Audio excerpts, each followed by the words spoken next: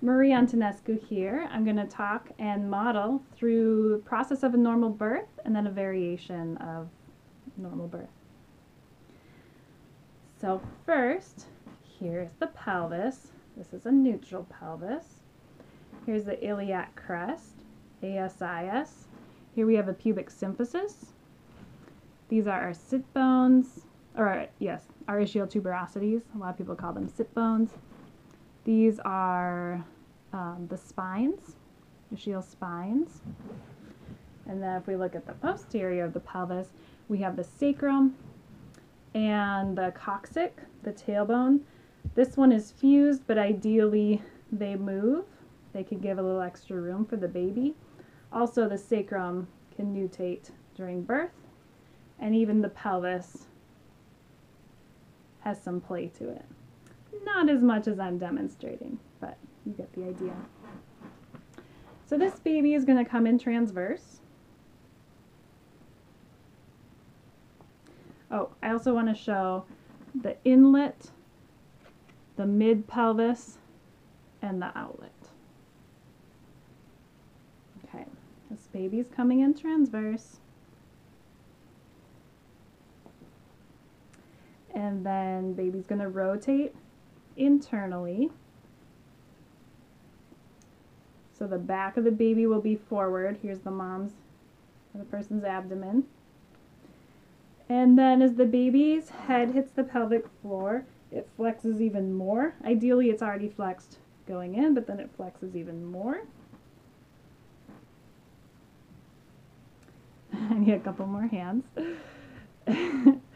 And the baby comes out.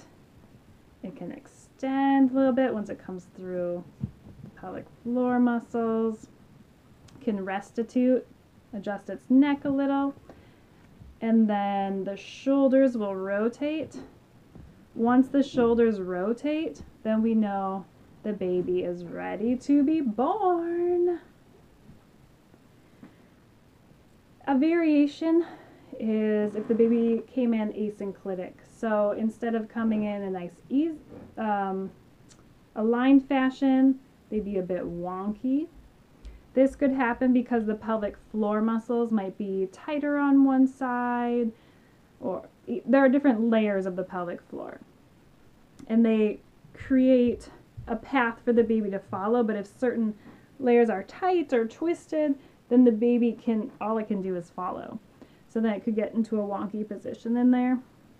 This can happen if someone rides a lot of horses or is a ballerina, an ice skater, has fallen a lot, fallen on the sacrum a lot.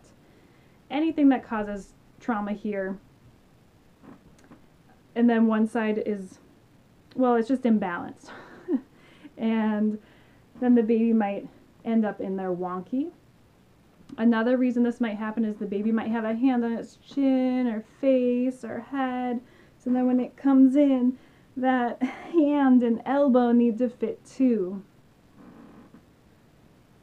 A rare complication could be an umbilical cord wrapped around it a couple times.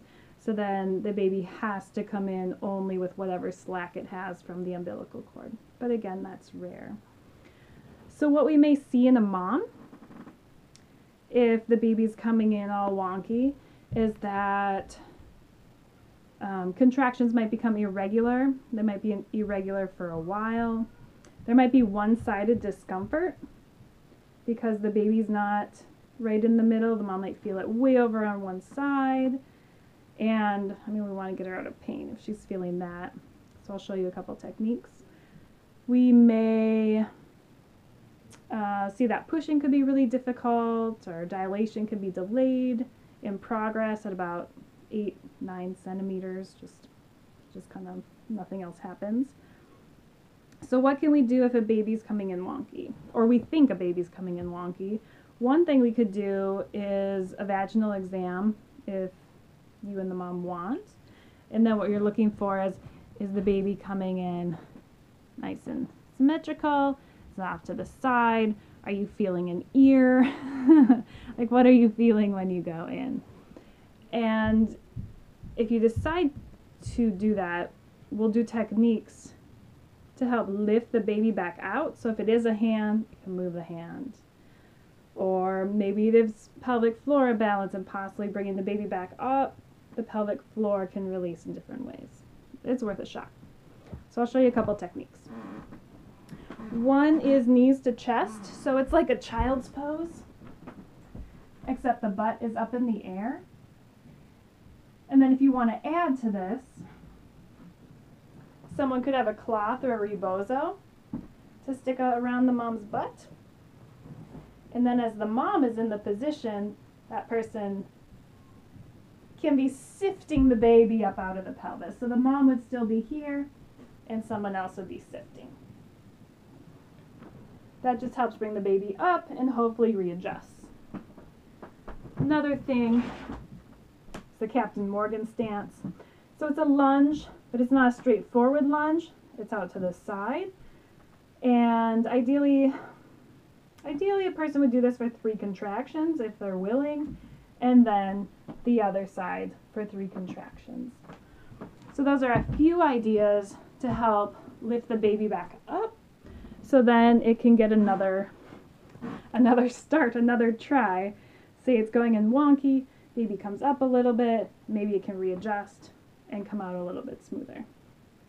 So that's what I have for you today. Process of a normal birth and a variation of a normal birth. Have a great day.